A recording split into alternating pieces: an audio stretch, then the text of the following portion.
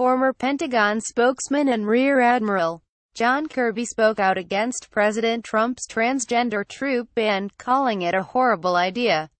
Personally, I'll tell you, I just think this ban is a horrible idea. I was fully in support of President Obama's decision to let them serve openly. I think it's a terrible mistake to impact that policy whatsoever, Kirby said on CNN's At This Hour Thursday. Kirby was asked how he thought the military would embrace the new policy. "I actually don't think it's going to be that welcomed," he said. "There are hundreds if not thousands of transgender troops already serving, and as I've said, they're doing it honorably and well."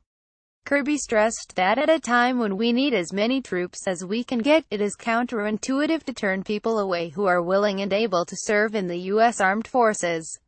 In a time where the Army wants to increase the number of soldiers they have in the ranks, why would you cut off talent? And these are people with talents and skills.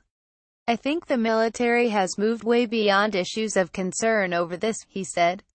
Kirby said there have been no documented issues with bringing transgender troops into the fold, but due to Trump's policy change, the military has to find a way to follow his directives while still being reasonable.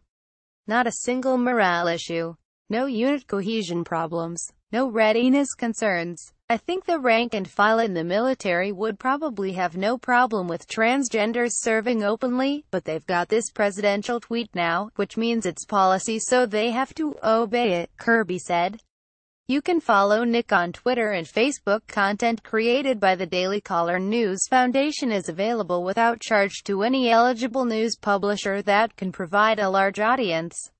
For licensing opportunities of our original content, please contact email protected tag CNN, Donald Trump, John Kirby.